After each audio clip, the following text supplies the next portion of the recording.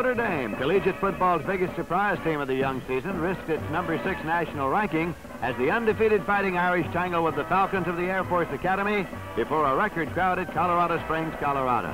The Irish were runaway victors over Wisconsin and Purdue, while the Falcons are having a successful 2-1 season. Heaps of praise for Notre Dame's tremendous start are being showered on new head coach Ara Parseghian. The former Northwestern coach has built his offense around the passing of quarterback John Hewitt, who's been somewhat of a phenomenon.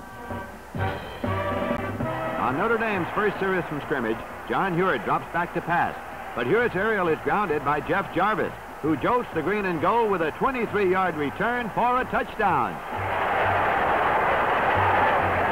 The Irish began the task of coming back, and starting the ball rolling is Bill Walski, who bolts for a first down. Notre Dame cashes in on an Air Force defense that's stacked for a pass. Nick Eddy takes the handoff and flies by the Falcons on a rapid 46-yard scoring dash. The Irish strike swiftly and with authority as they quickly tie the game at 7-all. In the second period, Notre Dame moves on its ace pass-catch combination of John Hewitt and Jack Snow. The Irish are making a determined bid to snap the deadlock, and once again, Hewitt seeks out Snow, and it's a 19-yard gainer. The Notre Dame air game is devastating as Hewitt continues to riddle the Air Force secondary. Bill Sheridan takes this pass on the Falcon 9. Hewitt caps this drive with a nifty rollout around right end. At intermission, the Irish hold sway 14-7. Third period highlights find the Falcons trying to bomb the Irish through the air. But Notre Dame's Tom Kostelnik KOs the Air Force by intercepting and returning to the Air Force 37.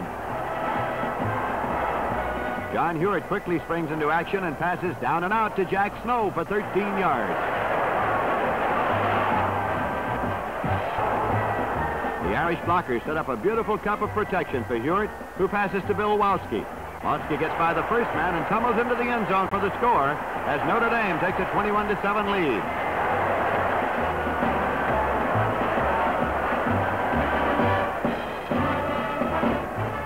Tim Murphy is having a tough time with his passing game, and in the final quarter, another of his aerials is picked off. Tony Carey takes this one all the way to the Falcon 9-yard line.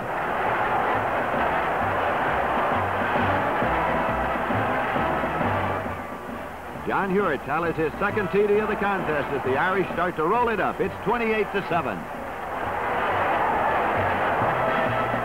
The Air Force Air Armada is running into rough weather. Murphy's pass is deflected into the hands of safety man Nick Rassus, who makes his way inside the Falcon 10-yard line. From 9 yards out, Hewitt drops back and waits for his receivers to run their patterns. Jack Snow is free and takes the pass for an Irish touchdown. Notre Dame, off to one of its fastest starts in quite some time, humbles the Falcons from the Air Force by 34-7 score. The Irish are going up the ladder in the national standings and now have their eyes set on UCLA.